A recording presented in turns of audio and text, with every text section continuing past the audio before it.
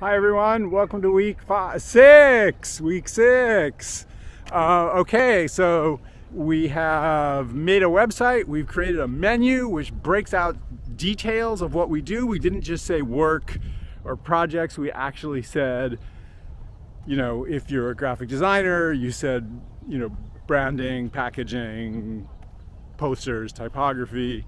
If you're a ceramicist, maybe I don't know what your categories might be. Maybe they would be, hand building, wheel thrown projects, large scale works, installations, functional art, the categories that are relevant for you.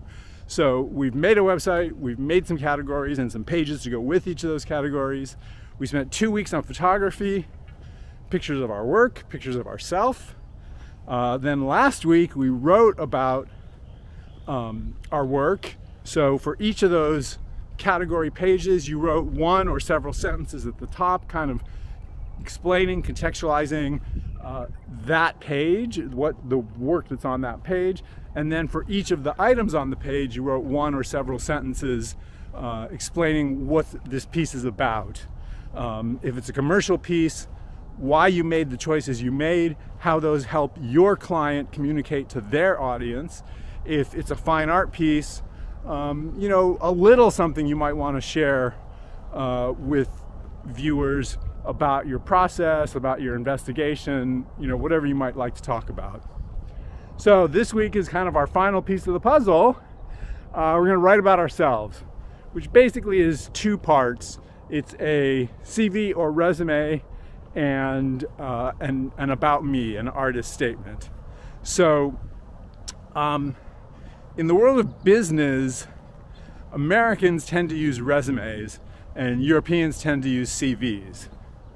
However, in the world of two worlds in America where CVs are used is fine art and academia, the university. So if you're gonna teach, then you would have a CV instead of a resume. If you want to exhibit in galleries, you would have a CV instead of a resume. If you want to get hired, have clients, get a job, etc., you'd probably write a resume. They're not all that different. They're both, obviously they used to be pieces of paper, now they're, web pages or PDFs or whatever, that say a little bit about what you've done. They list, work you've done, jobs you've had, exhibitions, and so on. Typically in reverse chronologic order, the new stuff first and then the older stuff last. When you're starting out and you don't have too much to list, sometimes people like to alter the order to kind of highlight whatever they think is most relevant. I'll give you some links to the page on our website that talks about resumes and CVs, and also if you just, of course, hop on the web, you'll find tons of examples specifically for artists on how you format these documents. But as I always, I'm always saying, shake the tree, find the art that you made, that you forgot that you made, that you can include on your portfolio if you need to. The same is true for resumes and CVs. You may have done more things than you remember, and also we have this kind of imposter complex where we feel unworthy, and so we can be dismissive of our own work, of our own accomplishments, really. If you designed wedding invitations for your cousin's wedding and you did it for nothing, or it was a gift to your cousin, you don't have to say family member did for free. That's not really relevant. Skip that.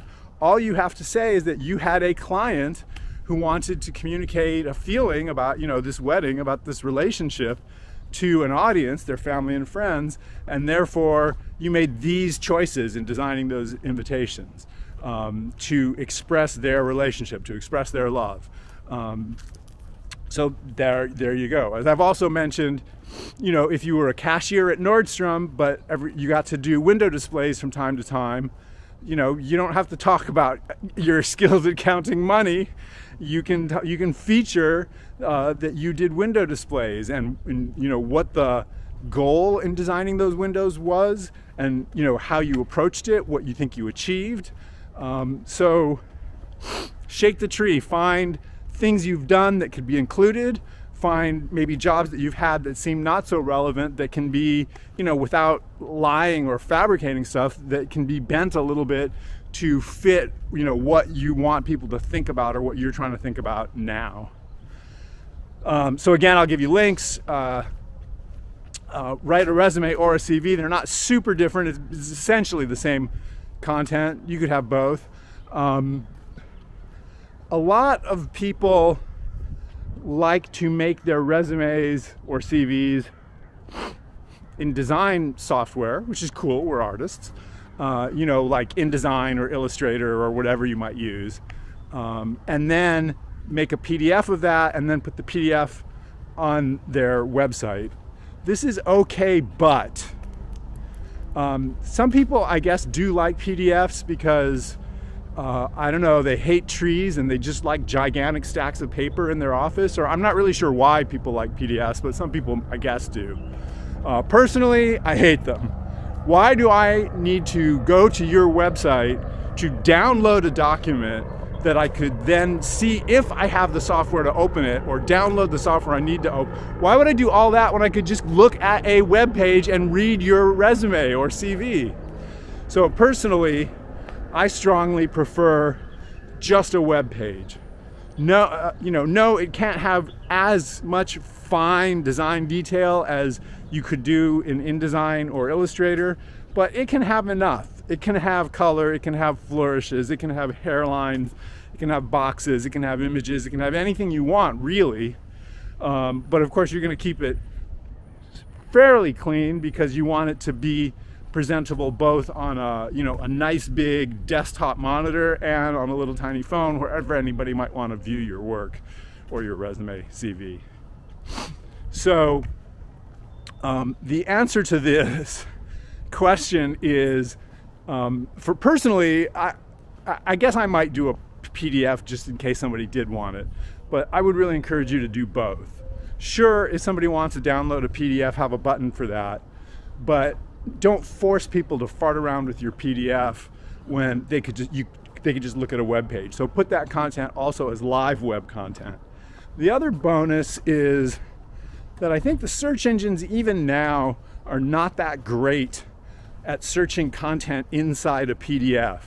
So when you make that same content live web content on a web page, it's more easily searchable, and if somebody's searching for something that you've listed in your resume or CV, it's more likely to come up. So that's resumes and CVs. Write one, or if you already have one, then just polish it up. If you don't already have one, let me say that the first one is the hardest to write because it's very intimidating. We're not typing on paper, but to use that metaphor, it's a blank piece of paper. What am I going to put on this blank piece of paper? Once you have one, whether you love it or don't love it almost doesn't matter. Once you have one, then you just revise. It's just, oh, well, this now is kind of older and not that relevant. I'll take it off. Oh, I have this new thing. Let me add this. And oh, here's a thing that I should probably keep, but I kind of wrote about it weirdly. Let me make that a little more on point. So revision's always easier. So revise if you have one. Go ahead and give it a crack and get that first one out if you don't already have a CV or a resume. Okay, then we have the other half, your about statement, about me. And I really want to emphasize the opening lines of your statement should not be that you live in Long Beach or any other city. It should not be that you're a student at Long Beach State University. It should not be that this experience with your grandfather when you were 4 catapulted you onto your career in art. Honestly, those things are not the way to connect to a curator at a gallery, an HR director at a company, a potential client who will commission you. All of these people are looking for something from you. They are looking for an illustration. They are looking for an identity system for their business. They're looking for an emerging Southern California abstract painter. They're looking for something, and it's not your story about when you were 4 or the fact that you're a student, or any of these things. So you know, some of that could appear at the bottom, the last paragraph. So if someone's really interested in you, they can keep reading and they can hear about earlier influences. That could be interesting. But you have to open with something much more, why you, stranger who doesn't know me, why you care about me, why you want to learn more about me. So in the commercial case, you know, people don't hire you because you're, you know, smart, clever, pretty, whatever. People hire you because they have a problem and they believe you have convinced them that you can solve their problem. They have friction in their, you know, whatever they're doing, their project, and they believe that you can smooth out that friction. They have, if you will, pain, and they believe that you can take their pain away. So you need to present the case for how you are a solution. And in a sense, you know, that's a sort of a business example, but even in the gallery, the fine art context, still, you know, a curator, you know, curators can seem kind of hard to get in touch with, and so many artists want to be exhibited. It seems like they have all the power and the artists are kind of maybe begging, oh, please, please show me and start my career. But in a sense, curators have a problem too. I mean, they have to keep exhibiting. You know, whether they're at a specific gallery that has a new show every, you know, whatever it might be, 6-8 weeks or something, or whether they're an independent curator roaming around, you know, pitching new ideas and doing different projects at different institutions. Curators, like HR directors, like art directors who need an illustrator, all of these people need something. They need content to fill their thing. Their thing might be an art gallery that's exploring contemporary ideas. Their thing might be, you know, an advertising piece that, you know, compels someone to become involved with whatever this person is producing. So that about me has to be about how you solve their problem, how you and your work solve their problem.